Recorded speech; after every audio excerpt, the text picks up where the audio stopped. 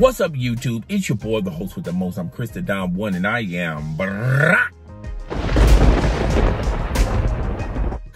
with another video. Can you do your boy a favor? Can you do your boy a solid? Could you? Would you?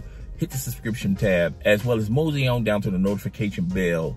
Click all so you'll know when my next video or live stream goes down. The sky is falling. The sky is falling. The sky is falling. OnlyFans wants to go mainstream.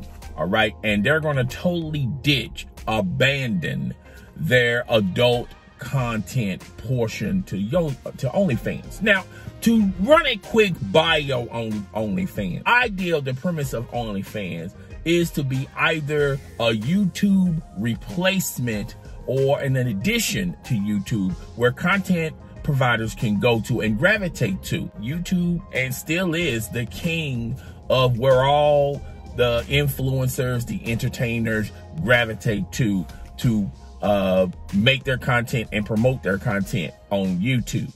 OnlyFans was trying to get a piece of the market or overtake the market to have competition for YouTube. Things did not go as well as planned for OnlyFans.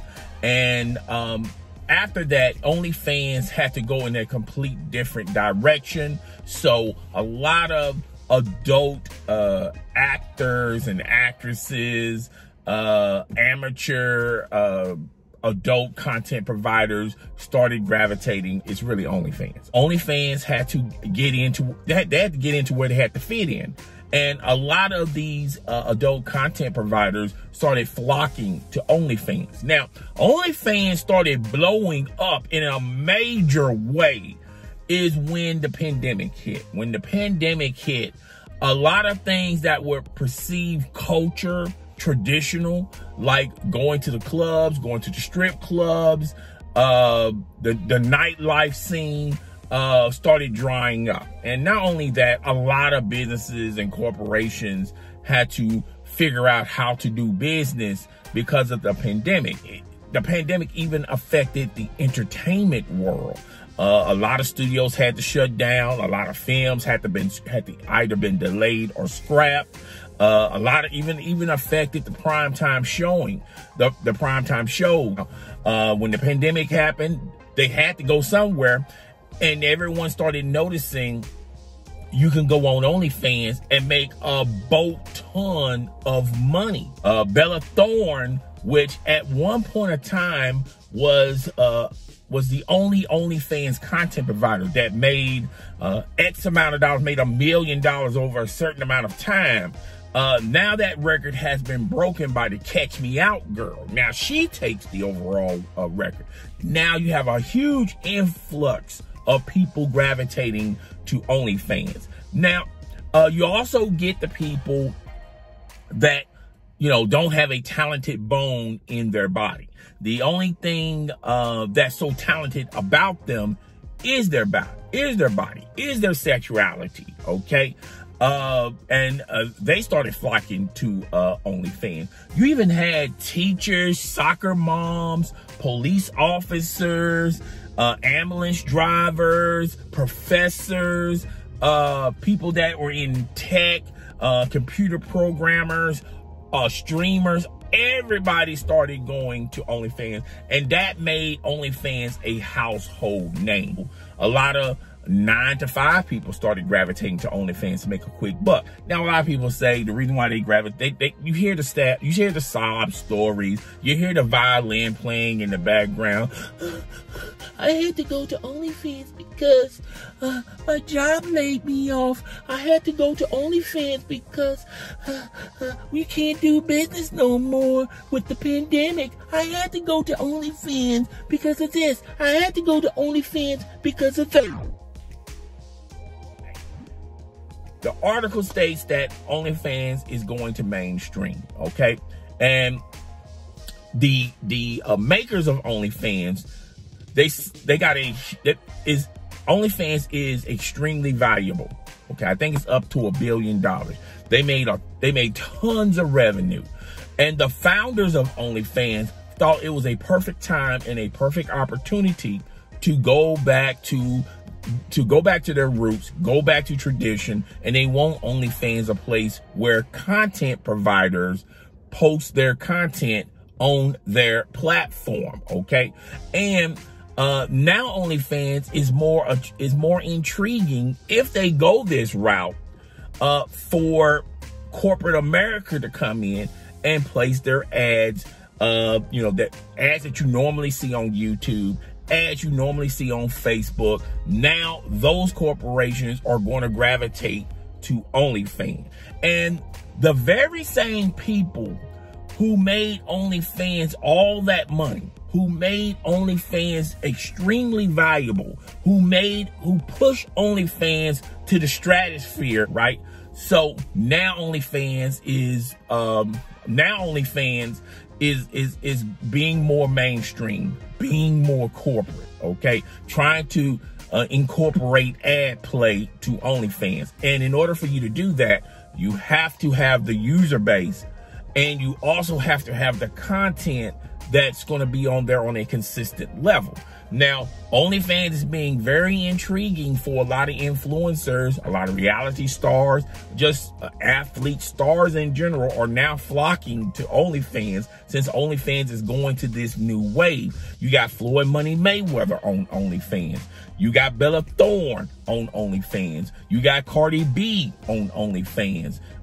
You got tons of celebrities now going to OnlyFans, and they're not posting adult content. They're literally using OnlyFans as the same way as their YouTube channels.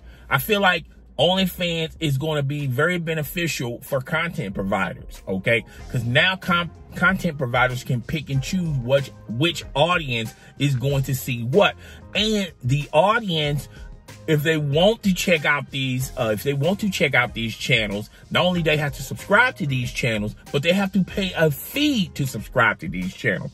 Content providers that are on your OnlyFans can pick and choose what's pay-per-view and what's not pay-per-view, okay? Literally, OnlyFans put all the power into content providers, and they can pick and choose how they want to display their content on their platform, okay? You have to be a member to watch this certain content. You have to be a subscriber to watch that content. You have to pay to watch this particular content. And not only is it's going to be videos, it's also pictures. And I'm pretty sure later on down the road, they're going to add a podcast format to OnlyFans, so even listeners can listen to everything under one roof, pretty much. If you are a content provider, you're traveling in different avenues. You got videos on Twitter and Facebook and Instagram.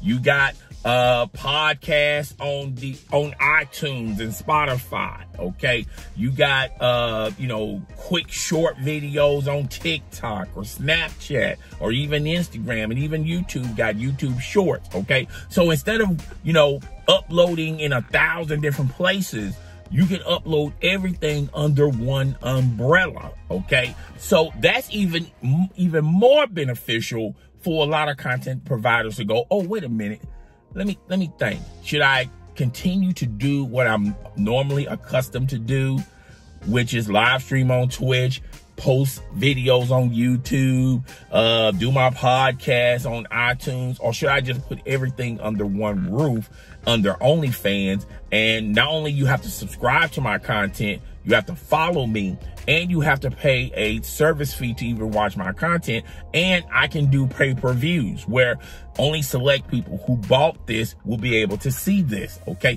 So now they're putting all the power and all the eggs in one basket to a lot of content providers, and that's going to be very attractive to a lot of content providers out there, okay? It's also going to be very attractive and very plausible for a lot of mainstream to post their ads on there. So the content providers are going to get the best of both worlds. They're going to get money from the ads. They're also going to get money from their own channels, okay? Through donations, pay-per-view, whatever, okay?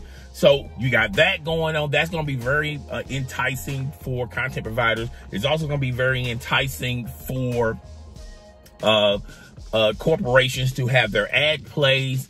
And it's going to be very beneficial for people that are going to OnlyFans for their entertainment. Okay, now I told you the good, here's the bad. All right, I feel like a lot of that user base that was accustomed to going to OnlyFans only went for OnlyFans for one thing and one thing only: to see titties everywhere and ass flopping everywhere. Okay, those individuals, you're going to get a mixed bag. You're going to get some people that's going to leave OnlyFans and just go to those other services that show adult content.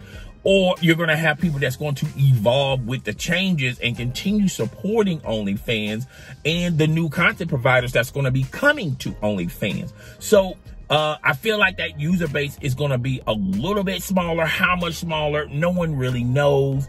I do know that it's still going to be popular for content providers. It's going to be extremely popular for corporate America, particularly when they mainstream this and they're allowed to be able to put ad play on it. But it's also going to be very popular for people who just go to OnlyFans for their entertainment. They're going to go back to what they wanted to in the beginning, which is people just posting their content on OnlyFans, being either a substitution or an addition to YouTube, being competition for YouTube. I feel like on the other side of things, a lot of people that are mainstream on YouTube that have a huge following, if they can get their followers to gravitate to OnlyFans, then I feel like a lot of those big time YouTubers are just going to strictly go to OnlyFans and OnlyFans only. Yeah, they're going to be posting a lot of content on YouTube, but the majority of their content is going to be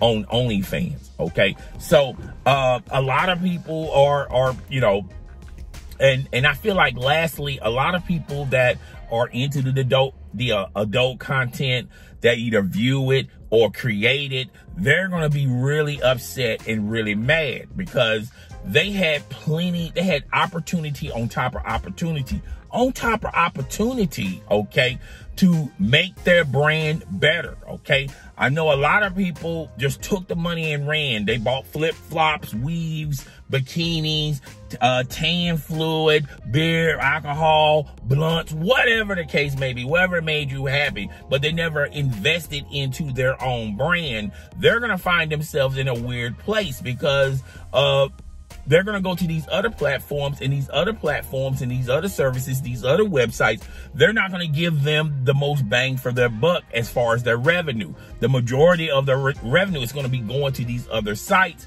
and less so to them, okay? So they're going to take a hit that way, and they're also going to take a hit of a lot of these people are simply not going to follow them, okay? Let's just be fair. Let's be honest. Subscribers, followers, friends, family, and followers, however you want to label them, however you want to describe them, they're only loyal to you unless you make content religiously on whatever platform they like to gravitate to. Facebook, YouTube, Twitch, Twitter, whatever. Okay, when you stop making the content there, guess what they're going to do? They're going to gravitate to someone else that makes similar content than what you make, okay? And you're going to be a forgotten memory to them, okay? You're going to be a tear in their eye. They're going to forget you, okay? They just simply move on. But your real day one fans, your real followers are going to follow you, okay? Because obviously they came to see you, all right? So that's the big fiasco about this OnlyFans saga. I had to put my 2 cents in it. Guys, tell me what you think. Rate, comment, subscribe. It's your boy, the host with the most. I'm Chris the Dumb One. I'm up out of here. Deuces, dog. Deuces, man.